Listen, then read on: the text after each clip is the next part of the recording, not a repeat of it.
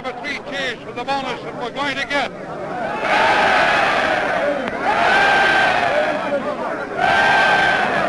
With nowhere was the contrast greater than the United States.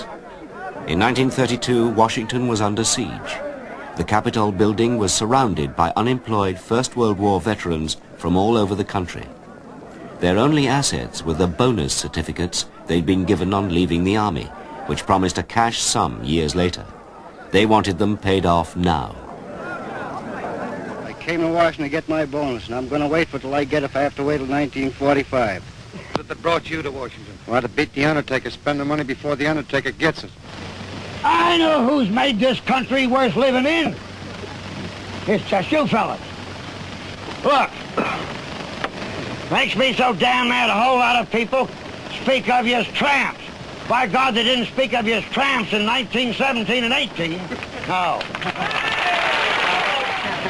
Take it from me, this is the greatest demonstration of Americanism we've ever had. Pure Americanism.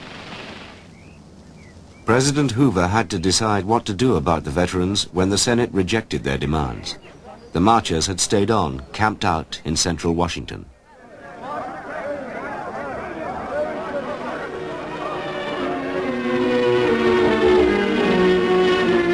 It's war, the greatest concentration of fighting troops in Washington since 1865. I knew something was going to happen, that they might be attacked.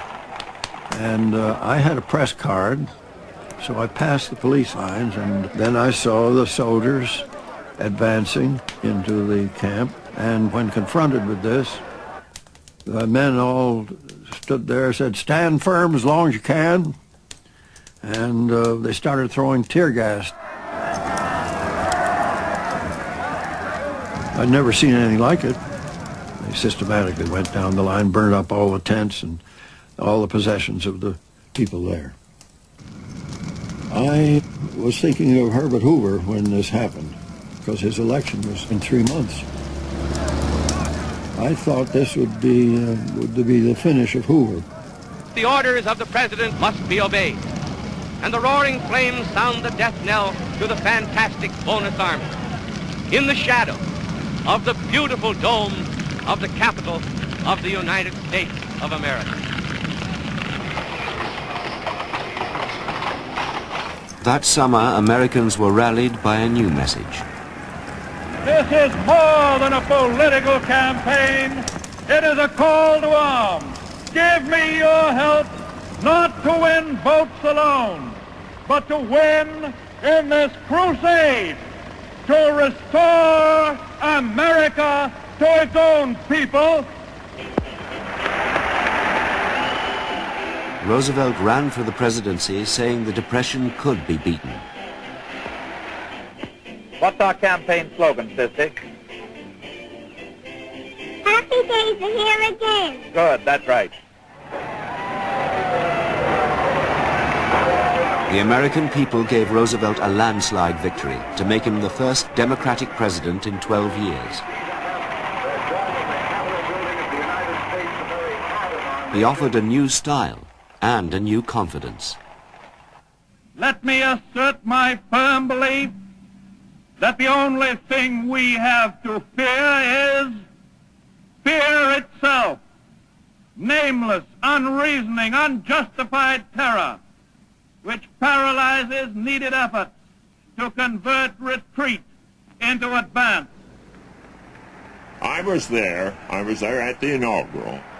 He had a great voice and he had a way of putting words together that made you feel this man means something to me.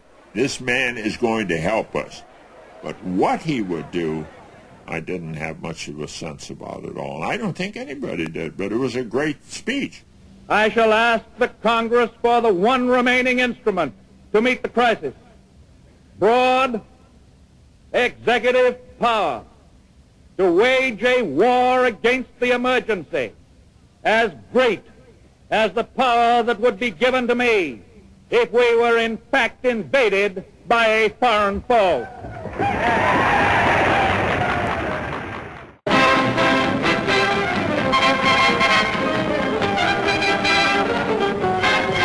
matter of weeks, Washington was transformed by the rhythms of the New Deal. New agencies were created, new officials hired. The administration tried to kickstart recovery and tackle unemployment.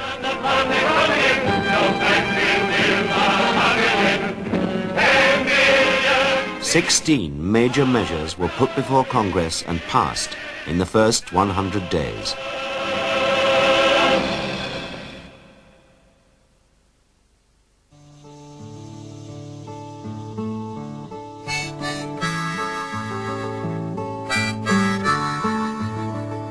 There was immediate help for American farmers who were facing ruin. Beef was fetching only 2.5 cents a pound. The Stoops family suffered from the low prices on their farm in Oklahoma. President Roosevelt come on the scene, and what he done was that he would pay the farmers for a cow because there were so many cattle and not enough hay nor water, and so he would pay like $30 or $35 for a cow, and they'd kill them. And they'd pick a good one, and then they would take it to the canning factory, and they would can this meat.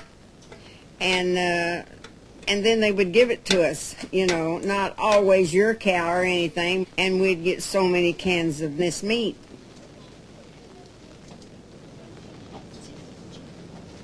When you don't have food and somebody gives you food, what else could you think but that he cared for you?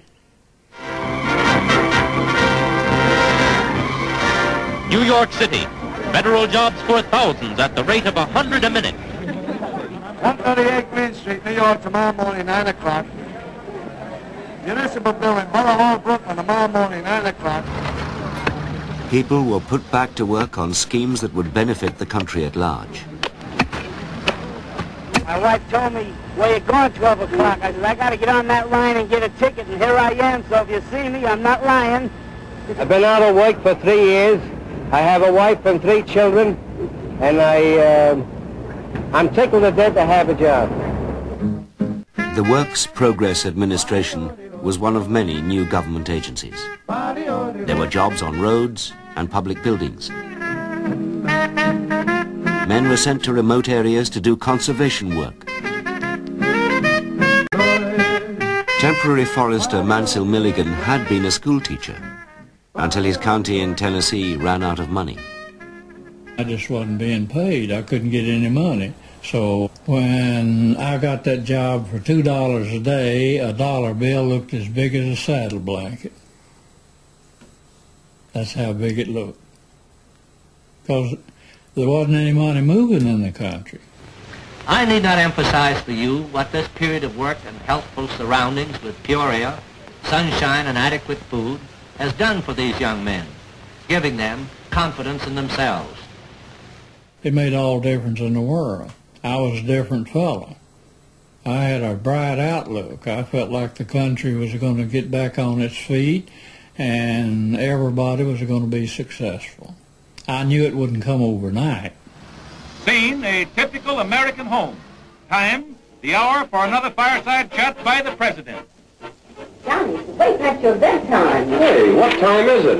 Say, Pop, could I have a nickel? A nickel? Don't bother me. Get on the bed. I want to hear President Roosevelt. Roosevelt was the first president to use the new power of radio on a regular basis. Ladies and gentlemen, the President of the United States.